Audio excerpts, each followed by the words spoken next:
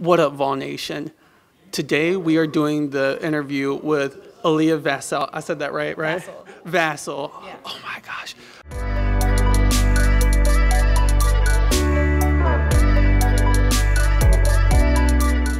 All right, so Aleah, tell me a little bit about yourself. Like, where are you from? How did you come up in the acting game? Like, just tell me a little bit about yourself. So I am Canadian, born in Canada. My parents are Jamaican.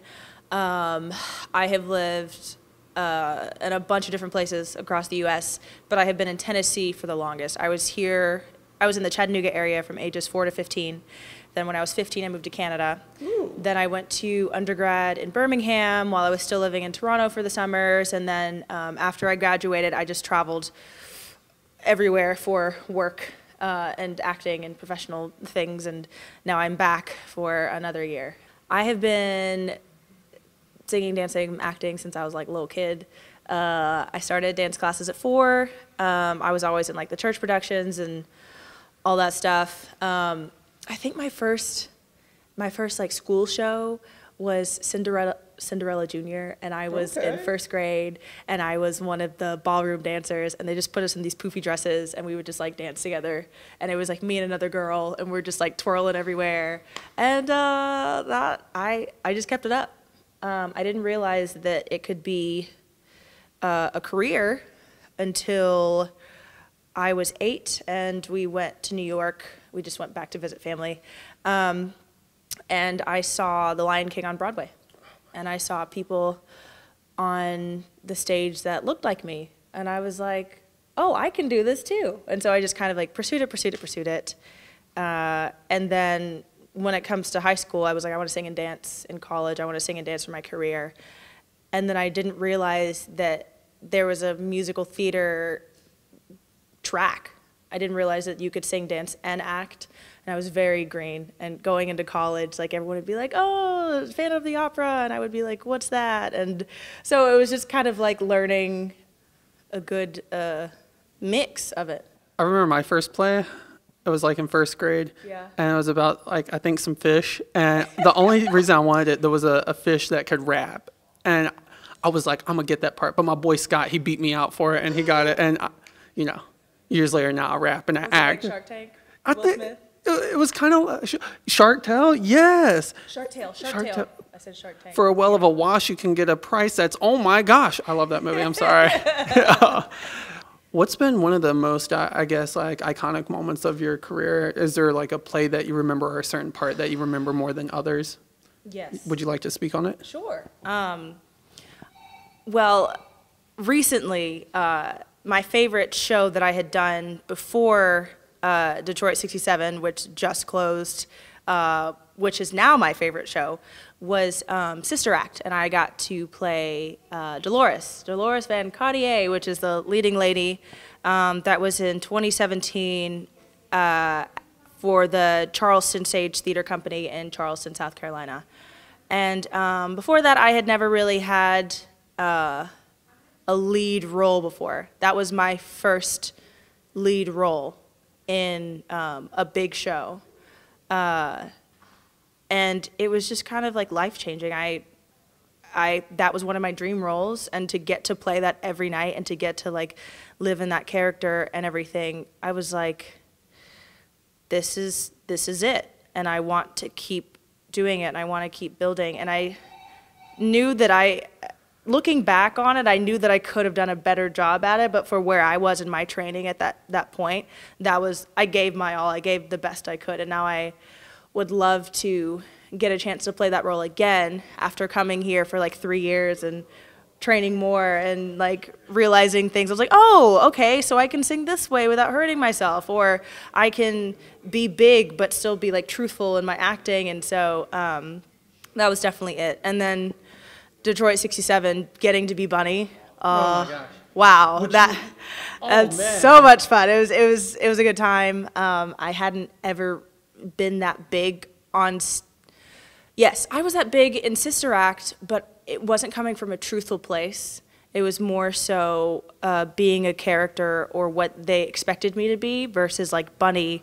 I went into myself and I was like, this is who I am around my friends. And then I just had to realize that Bunny is around her friends in the safety of her best friend's basement.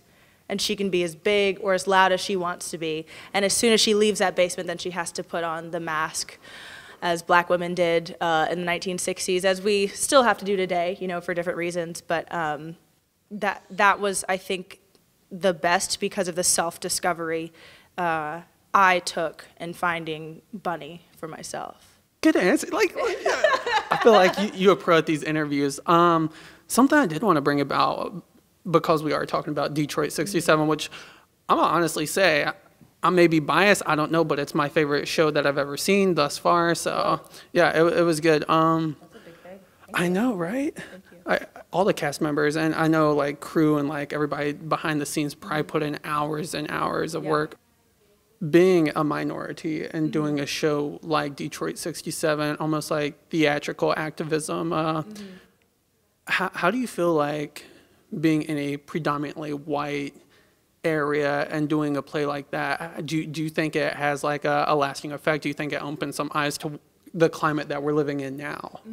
That's so hard to answer because I'm used to being in white spaces, like just being predominantly white spaces. But I think to bring that show to campus, I think the main thing that I wanted people to get from it was that, yes, this is based in 1967, but a lot of these problems are still going on and are still relevant today.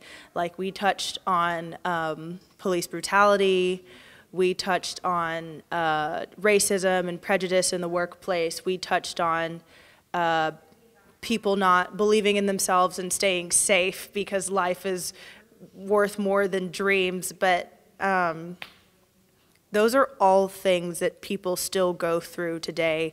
Even here on campus, like the whole blackface scandal, the swastikas on the rock, like no one is truly far from the events that are covered in that play.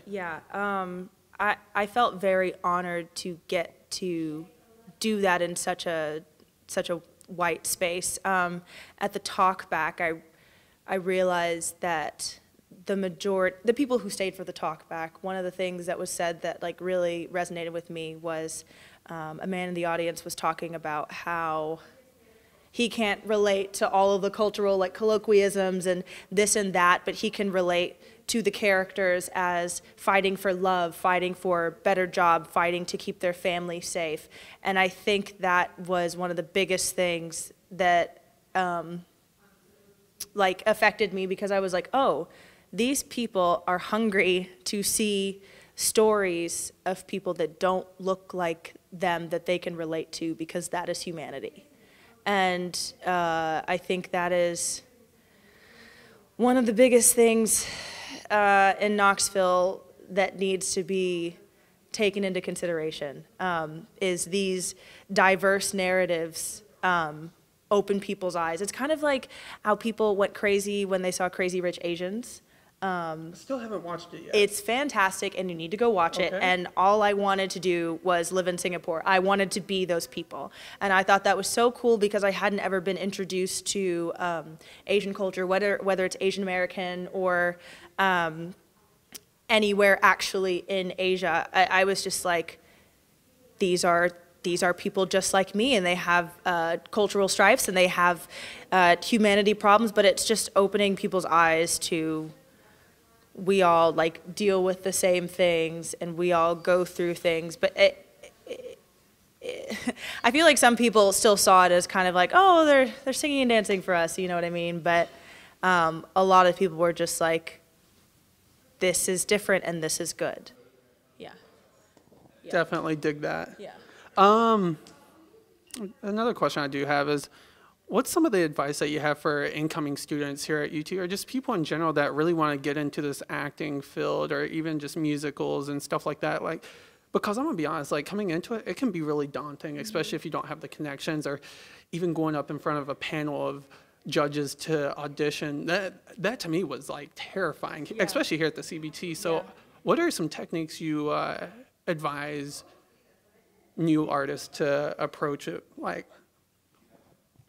That was really weirded. No, it's fine. It's totally fine. It's totally fine. Learn as much as you can. Learn everything, because in theater, in this big occupation of theater, everyone just wants to be on stage, and I totally get that because that's where I was coming into it. But then going into my undergrad and having to do sound classes, costume classes, design classes, lighting classes, and seeing that there are other facets of theater, or also the administration side, like, to have those other skills and to see how many people it takes to do a show kind of like opens your eyes to what it actually takes to be in this business. So we don't have a lot of time today, but I do got one more question. Well, actually, I got two more questions. One, do you have social media you'd want to plug so people can follow you?